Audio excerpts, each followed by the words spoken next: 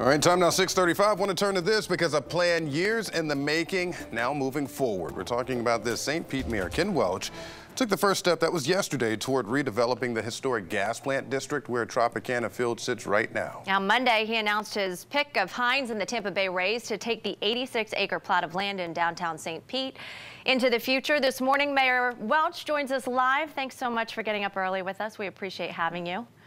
Good morning. Great to be with you. Now, we want to start with this. You have said that you are fully confident that this is the right decision, the best one to move forward. And I want you to start off by explaining why that is. Well, as a child of the gas plant, I've observed this from its start. And after many fits and starts, we finally have a plan that is implementable. And I'm elated that we're at the point now where we have a solid partner and a solid plan that is responsive to all of the principles that we laid out in the RFP, be it affordable housing or office space, job generators, or a real substantial tribute to the gas plant community that was dislocated there some 35 years ago. This responds to all of those priorities, and it's with a partner that can help get it done. Now, Mayor Welch, you mentioned the partner there. Of course, we're talking about costs involved. We're talking about billions of dollars. How can we make all of this come together and bring the community together in the process? Can you kind of expound on that for us? Well, this is a feasible plan, and I'm an accountant by background, so I love digging into the numbers. Hines Rays brings up $1.8 billion in equity to the table to help get this done. They have $50 million in community benefits to address affordable housing and to support minority businesses. So they have done this, and they have the track record and the ability to do it. Now, in terms of the stadium, that will be expensive. On the local government side, we have partnered with the Pinellas County Commission, and we'll be asking them for a substantial portion of the local funding through the bed tax.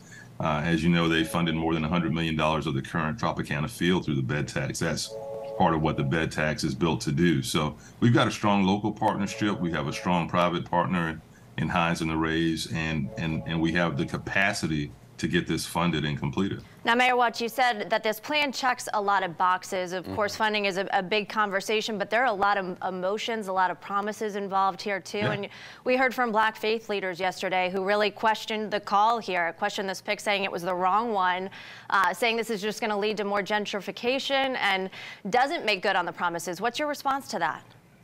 Well, I'm open to speaking to anyone about this. We've held community conversations out in the community where more than 2,000 people responded, and there's a spectrum of perspectives. I've talked to folks who want no affordable housing on the site and folks who want the site to be all affordable housing. It can't answer all of the priorities and needs of the entire city, but it can make a substantial impact.